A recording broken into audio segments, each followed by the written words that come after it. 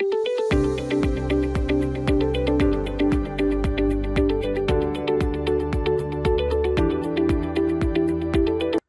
guys, welcome back to Civil Engineering Tutor. In this video, I am going to discuss some most important questions from surveying and I will explain them as well.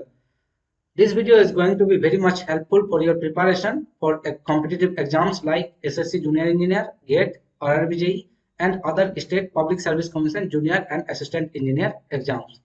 So let's start this video. Number one question, number of satellites involved in the orbit for the GPS survey technique. 14, 24, 34 and 44 are the options. So the correct answer for this case is the total number of total number of satellites used in GPS survey technique is 24. And here is the explanation or concept, whatever you say. Totally 6 orbits are there, and in H orbits there are 4 satellites. Okay, so totally 6 multiplied by 4 is equal to 24 satellites are involved in GPS survey technique or GPS satellite constellation. So here correct answer is 24. Which of the following instrument is used for centering the theodolite in windy condition? Cross staff, optical plummet, optical square, spirit level. So when there is a high wind, we cannot use plumb bob. We generally use plumb bob for centering purpose. But when there is a high wind, the plumb bob will keep rotating or moving here and there because of that high wind pressure. So in that situation, we need to use some alternate device, and that device is optical plummet. So remember this, when there is a strong wind, we use optical plummet in place of plumb bob for centering purpose.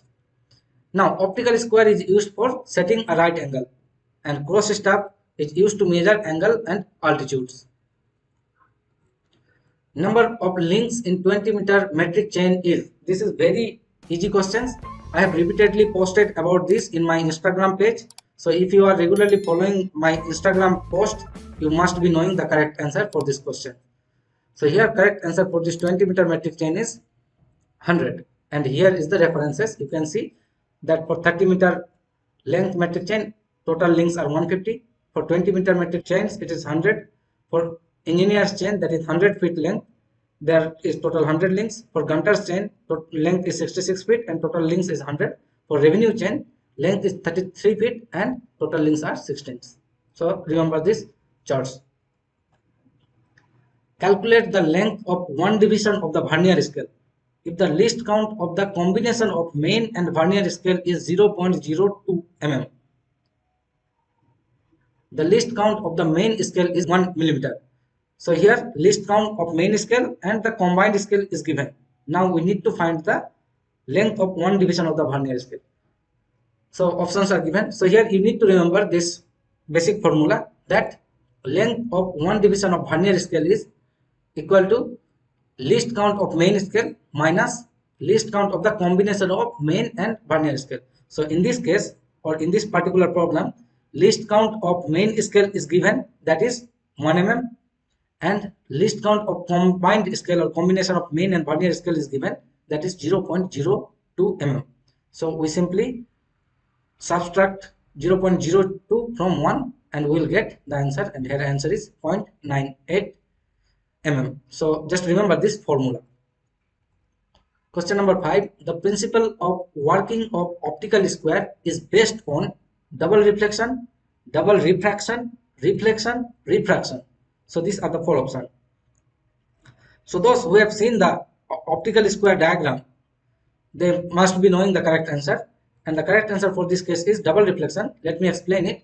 Here is a typical diagram of optical square. You can see there are 2 mirrors given. This is one mirror and this is another mirror. Okay. And the angle between these 2 mirrors is fixed, that is 45 degree. Okay. So suppose here is some object.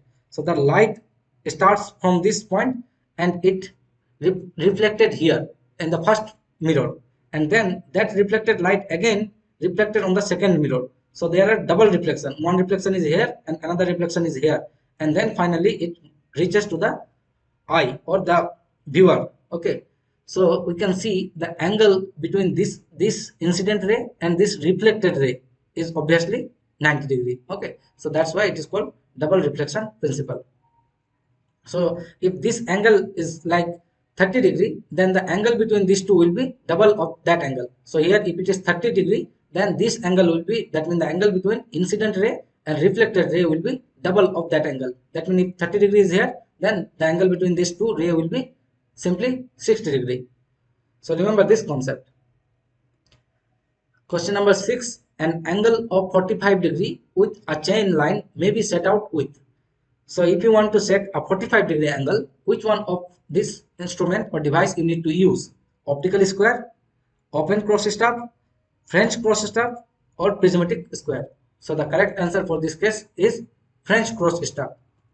So French cross stab is used for setting 45 degree angle as well as 90 degree also.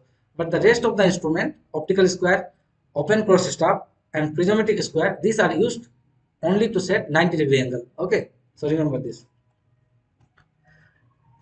Invert tapes are made of an alloy of nickel and steel, copper and steel, tin and steel, aluminum and steel. So this is also a very simple question. The correct answer will be steel or nickel. You can remember it like that, steel. So steel and nickel. So here steel is 64%, the maximum portion, and 36% is nickel. So invert is a alloy of steel and nickel. So remember this. Question number 8. Every 20-meter chain should be accurate to within plus minus 2 mm, plus minus 5 mm, plus minus 8 mm, and none of the above. So here you need to know the tolerance limit of H chain, like 20 meter, 30 meter, or whatsoever. So here is a ready-made reference for you. You can note it down or you can take the screenshot. That for 5-meter chain, the tolerance is plus minus 3 mm. The same for 10-meter chain. For 20-meter chain, it is plus minus 5 mm. And for 30-meter chain, it is plus minus 8 mm. Calculate the number of division of the main scale that is equal to the 8 division of the extended vernier. Now we need to understand this question first, that what is extended vernier and what is the formula for extended vernier. So here is the formula for extended vernier, that n division of the vernier scale is equal to 2n minus 1 division of the main scale. You just need to remember this formula only. Okay, that n division of vernier scale is equal to 2n minus 1 division of the main scale. So here the number of division for vernier scale is given 8. So 8 number of division of the extended vernier is given. So we need to find the number of division for the main scale. So here n is equal to 8. So simply 8 division of vernier scale will be 2 into 8 minus 1. So 2 into 8 means 16 minus 1 is equal to 15. You just need to put n is equal to 8 in this formula and you will get the answer, that is 15. Now before moving towards our final questions, if this video is anyway helpful to your preparation or revision, whatever it is, then please do like this video and subscribe to this channel to motivate me further to upload this kind of videos. And if if you really enjoying this video, you can comment down below the video that whether the question levels are easy or do I need to include more standard questions. Okay, so if you comment down below this video, it will help me to make more videos and I will think about that what kind of question I need to include in these videos. Okay, because your feedback will be helpful for me to improve further. So now let's move to the final question. The distance between two brush rings in a surveyor's chain is.